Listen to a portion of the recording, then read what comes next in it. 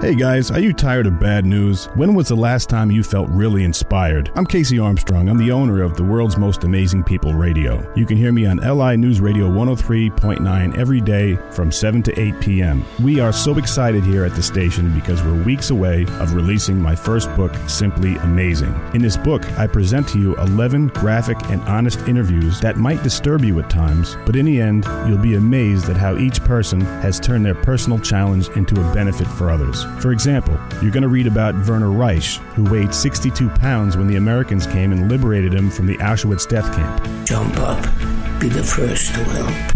People have helped me, and I've helped others, and it's a beautiful way of living. In another chapter, you're going to read about fellow Long Islander Daniela Cipitelli, who beat cancer not once, but twice. Cancer is my opponent. I kicked your ass once, I'll kick your ass again. For more information about the book Simply Amazing, go to simplyamazingbook.com.